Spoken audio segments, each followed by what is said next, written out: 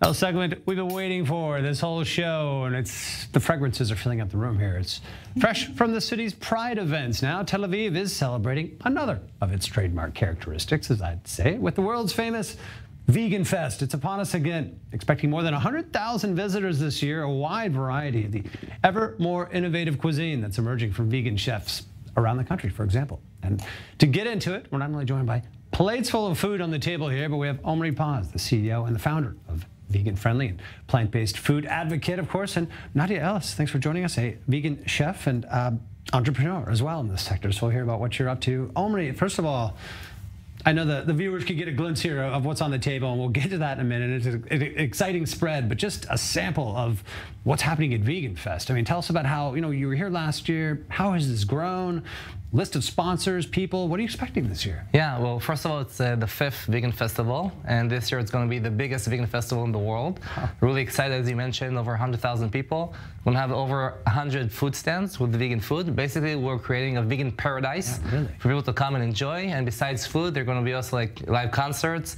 Nunu, for example, is one of the most famous performers in the country, and lots of content in the festival, and yeah, just like this, as I mentioned, this huge vegan paradise. It is. I mean, in Tel Aviv, I know it's just become this, and you've been a big part of that. Creating the city as a real hub, a friendly hub. And I didn't introduce our producer over here, more Ellen, who of course joining us. As a self-professed vegan herself, I had to have someone with the real knowledge of the food here to try some of this.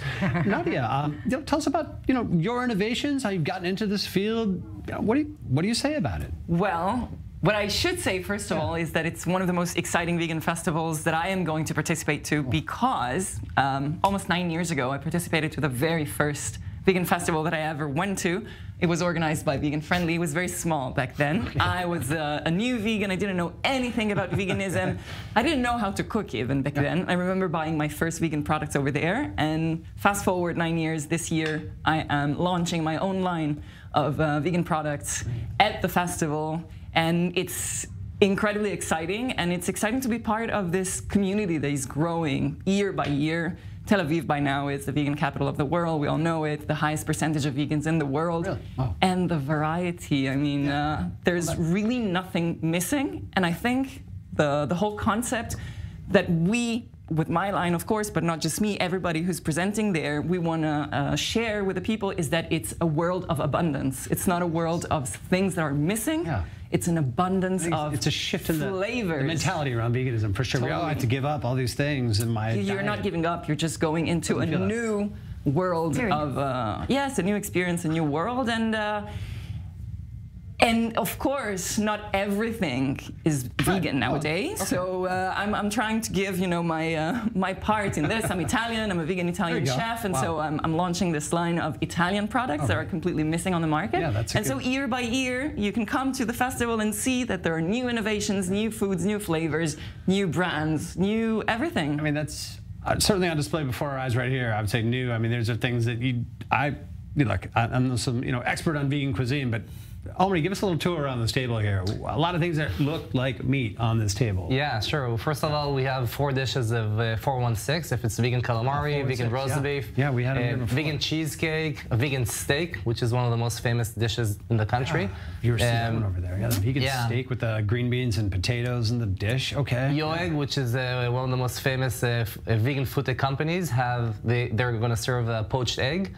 The poached eggs Benedict, which is, I mean, when you try it, you'll be shocked. Wow. It's exactly like an egg. And of course, we have also... We can try. I think we're going to get into it. We're not going to be too shy as you're talking. Look how it explodes, like the yellow goes inside. It does. It looks like a poached egg. Yeah. Actually, I tasted before I went in. It was just amazing. I'll have to ask. And we have a Miss V, which with also lots of dishes. If it's the vegan bun.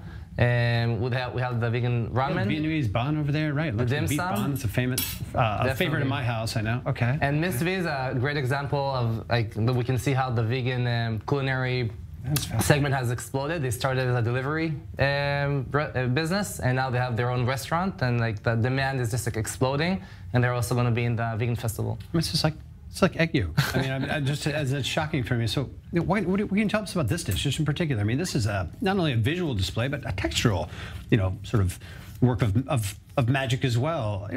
This is from 416? No, this is from Yoeg. It's a Israeli food tech company. They just expanded to the States, selling in over 100 different locations. And this is like the big new thing out there. It's remarkable. Yes, I mean, this is. I don't know what you're thinking more. I mean, these things. I don't know how long it's been since you had a real poached egg, but and yes. It has the same reaction as a real egg, which is something when I watch the cooking shows, I'm like, yeah, I want something like that as well for me to dip my bread in. And now we have it. It's amazing. I never seen anything like it. And the white too. I mean, it feels like a real egg. So this is remarkable. This is wow. Okay, success.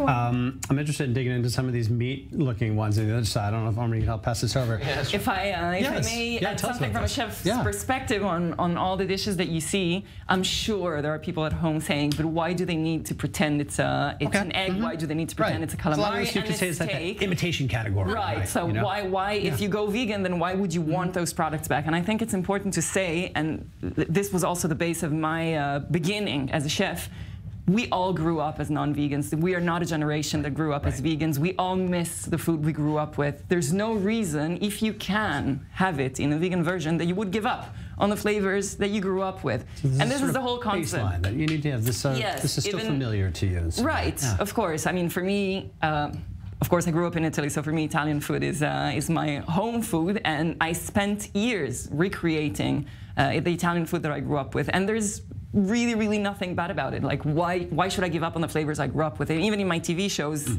my cooking shows on Keshet, Arutz 12, I teach people to recreate the flavors that they grew up with, and it's absolutely normal. And if you're not into... also the experience of growing up and tasting those flavors, and now we want to taste them again. And yes, if we can recreate it healthy and good, why wouldn't we? Why not? Why not? Yeah. But then again, if you're not into those kind of flavors because you don't want to taste meat because you're grossed by meat or for whatever reason, really good. Then on this. Yes, of course. You might as well cook on a purely plant-based style, and you will find that too at the festival. I mean, there's really everything for every kind of palate. Describe the appeal. I mean, what do you find motivates most people towards a vegan lifestyle? Is it a combination? I mean, is it ideology in terms of animal issues, or is it a health choice? I mean, what do you find motivates most people to be vegan? I know it's a tough one, perhaps.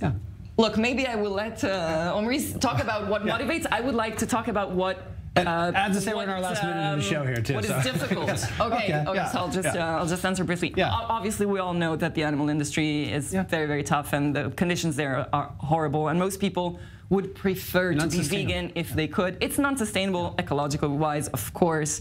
Climate change and the food industry is one of the biggest causes. So we all know this cannot be sustainable in the long run. But it's difficult for most people, and this is where the Vegan Fest and brands like mine or these come in. We're making it easy. Much more palatable, literally. Palatable, affordable, achievable, easy to get, easy to eat, and easy to enjoy. Omri Paz, Nadia Ellis, Vegan Fest is on. I believe it's June 21st, 22nd. Do I have that right? This month in Tel Aviv, at Park Yarkon. Much more than this there for our viewers to enjoy.